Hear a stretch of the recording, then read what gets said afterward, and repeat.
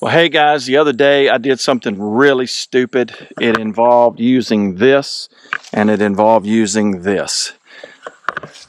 Check out the story, guys. I want to share just for safety for others.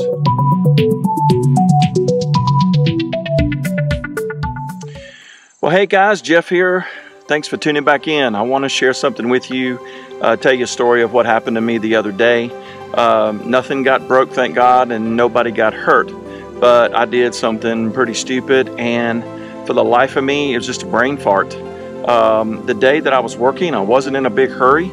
I wasn't like I was trying to outrun rain or anything or bad weather. I was just enjoying the afternoon, and I just don't know how in the world. It was just a total oversight.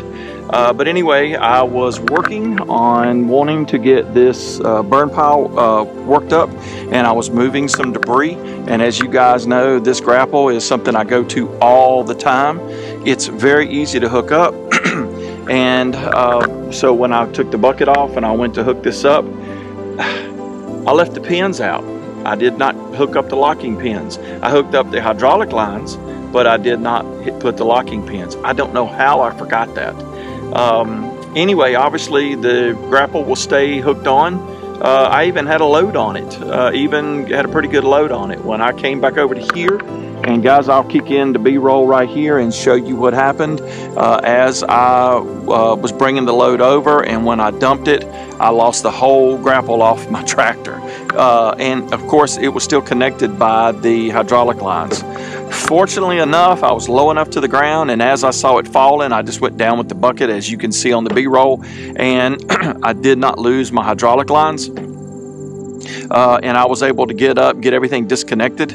I did lose quite a bit of hydraulic fluid, but no big deal that's easily replaceable. And I was able to get things pulled apart and get it reconnected and get everything locked back in and replenish my fluids and go right back to working. But, you know, that could have easily been a different scenario if somebody had been around me working, if I had been up real high and turning it loose. So anyway, I just wanted to share with you guys, you know, I've got hundreds and hundreds of hours on tractors. I don't claim to be an expert or anything, but I've just got a lot of time on these, and I try to not make stupid mistakes like that, but you know, we're all human, and sometimes we do.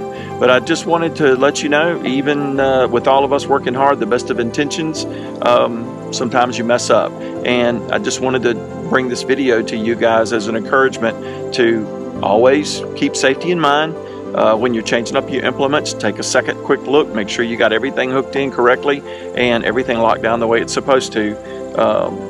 Anyway, I just wanted to share the story, guys. A little embarrassing, but you know, I'm human. We all make mistakes.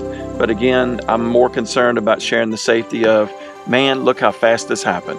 Anyway, guys, thanks so much for tuning in. Just a quick safety thing and tell you what happened to me. And hopefully this video will keep things like that from happening to anybody else. Maybe it can avoid an accident. Anyway, guys, thanks so much for tuning in. We'll catch you on the next one. See you soon.